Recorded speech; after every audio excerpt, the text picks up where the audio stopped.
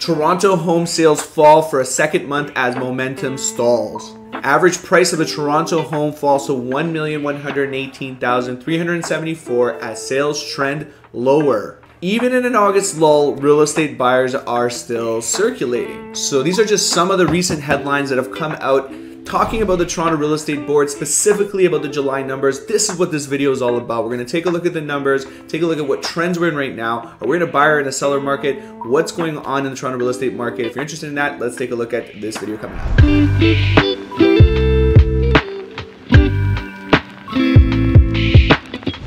Hey guys, this is Danilo from the King Realty Group. We've helped hundreds of people move in and out of the GTA area. We have buyers and sellers in the marketplace today, so we know exactly what's going on in our marketplace. And we do this video every single month to educate you guys and to teach you as to what's going on here in the real estate market, our ups and downs, our trends, and to hopefully educate you guys to make much better decisions in your own real estate journey. Okay, so first and foremost, we're always looking at our dot graph. This gives us a really macro picture of how we got to this particular price point that we are today, our average price for the month of July 2023.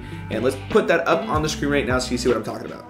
Here we have it, guys. It is our dot graph. So we have prices every single month from 2018, and you see that in general we have an upward trend here in the Toronto real estate market that peaked out pretty much in the month of February 2022. Since then, we've kind of got a bunch of drops into this year, and we had a bit of a stagnant period. Prices dropped just towards the end of 2022, and now we had a little bit of a resurgence into the spring market of this year, and now as of July 2023 we have a bit of a significant dip. I would say we're still above that $1.1 million mark, and actually our price point is still just slightly above our price point from last year. Let's see if this turns into a trend. I mean, we're still in the summer months, so typically speaking, when we go into from June into a July into an August, we typically do have dips, and we can take a look at our screen here to kind of prove that to us. If we look back at our previous June, you see that we had a bit of a dip in that summer market as well. And if we go back one more year further, we also see that from June to July into August, we also have a bit of dip. So it's not uncommon for us to see this little bit of a drop. I think probably a better indicator of what type of trend we're going to be going into these coming months is going to be a lot more clear in the fall months of September, October. We're probably going to see how our market is going to react to recent interest rate changes. You know, the fact that our mortgage budgets on a monthly basis are super high. You know, the fact that a lot of buyers are being priced out and going to the rental market. There's more inventory, a bit more sellers in the marketplace as well. All those things kind of jumbled in together. We're going to have a clearer picture of what our direction is going to be probably in the fall months. Right now, we could just be getting a mix of summer months with a bit of uncertainty being added into the mix as well because of the interest rates have gone up very recently. This is kind of what's going on, guys. So here you have it from last month, June to July. We did have a bit of a dip. So let's see how that plays out in the months to come. All right, guys, so let's move on to our month-to-month comparison. We're going to take a look at how we compare to the month of June. And we're also going to take a look at different property types as well. So let's pull that up in a sec here. Okay, so here we have our comparison from June to July in 2023. Let's take a look at how we did at our different property types. So for detached homes, we had 2,378 sales with an average price of $1,427,257. That was actually a drop of 29% in sales from the month of June, and a drop of just under 7% in average price from the month of June as well. Very interesting to see that. Semi-detaches, we had 445 sales with an average price of $1,101,876. That was a drop of 34% from last month in sales, and about 9% average price drop from the month of June as well.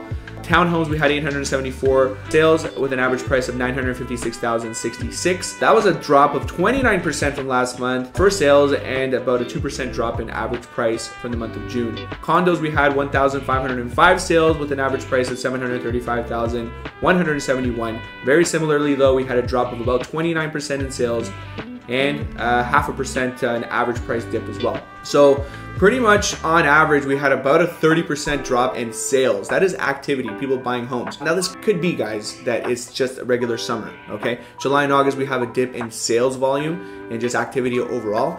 people such as yourselves, I'm sure, going out on vacation, you're visiting family, maybe you're even living in the city, going on flights to resorts in Mexico or whatever you guys do. I've done a bit of that too over these last few weeks. I'm hoping you guys did the same. And for that reason, activity dropped. People are doing things. Okay, and that could be a real reason why we're seeing these numbers this way. On an average basis though, we have an average price of $1,118,374. And it was a drop of about 5% from last month. We did see that in the chart earlier. And drivers of this is just the low-rise market, the detached and semi-detaches, which combined had a drop of about 16% from the month of June. Okay, so again, guys, take this, I would say, with a grain of salt, just because we have seasonality, right? We have people doing things. Activity typically drops in these summer months. We're gonna see in the months of fall to see if we have an actual trend here, whether our prices are going up or staying the same or going down. We're gonna see that in the next months to come for sure, okay? So let us now transition to our year-over-year numbers. This is gonna give us a different perspective, and we're gonna see how we compare it to July 2022. So let's take a look here, guys. We actually do have 5,250 sales this year, which was slightly higher than last year. Remember, last year was a declining month. It was a time where we were still dropping in price from the peak of February 2022. And so our sales activity was lower. And you're gonna see here that our price point at that time was also lower. So believe it or not, our price today, 2023, is actually higher than last year. But like I said, last year we were in declining prices. So, you know, we're starting to see now that we're actually in positive territory on a year-to-year basis only though, okay? Because you saw that month over month, we're actually still lower. Let's take a look at how this looks like here. So these are our year-over-year changes. We had a 7.8% increase in sales. We do have more listings on the marketplace though, 11.5%, so there's more inventory. And I am seeing that out there. There's more active listings. Our average price was up 4.2%. And our days on the market at this point are actually still lower than last year's as well. But I believe like these numbers are starting to kind of equal out a bit, which is interesting to see. So, you know, let's see how we compare on a year-to-year basis in the months to come. All right, guys, so we're coming off some interesting changes in the month of July. We had an additional interest rate increase, which I can tell you for sure that it has dampened buyer behavior. I am noticing there is an increase in inventory as well, which means our sellers are starting to be like, hey, let me put my property for sale right now because I want to capture a decent price point because I don't know what's going to happen in the future. There's a bit of uncertainty. What I'm also noticing is that our months of inventory is increasing. So we're starting to move from like a seller's market, which believe it or not, we've been in for the last little while. Maybe if you knew about what was going on in the fall market, we had a bit of a resurgence in price. And people were getting successful sales, right? Multiple offer sales, a lot of buyer demand. That's slowing down quite a bit. I'm noticing that people who are trying to price their property low and trying to get multiple offers not working out every single time anymore. So that's a couple factors. It's buyers kind of pooling, and at the same time, just there's more competition in your neighborhood. I'm sure you're starting to notice that you have more signs in your neighborhoods, but less sold signs on top of them. It's because there's more competition amongst them, and you know they're just staying on the market a little bit longer than before. So we're gonna see if that's something that's gonna continue into these months to come. It's gonna be very interesting to see. Okay, so if you're a seller in this marketplace, guys, you need to do all the bells and whistles. Okay, let's not just, I wouldn't go for the discount guys here where they don't have a budget to market your property properly, and you're not gonna separate yourselves amongst the competition in your neighborhood or in your building. You need that, it's crucial, especially if you're a condo, because there's a bunch of condos out there that look very similar, especially in your neighborhood, and the buyers that are coming into your neighborhood are gonna look at all of them, and they're gonna pick the best one. The top 2-3 condos in your area are gonna sell, and you know the other ones are gonna sit because I'm already seeing it happen. So don't make a mistake in going for like a rookie guy that doesn't know how to market your home properly, because you need to have someone who has the experience and has been through markets like this and know exactly what they need to do in order to not just get your best price, but to market and get the exposure that it requires, okay? As a buyer, guys, there are opportunities out there if you have the cash for it. This is not gonna work for every buyer, okay? There's a lot of buyers who have now migrated into rentals.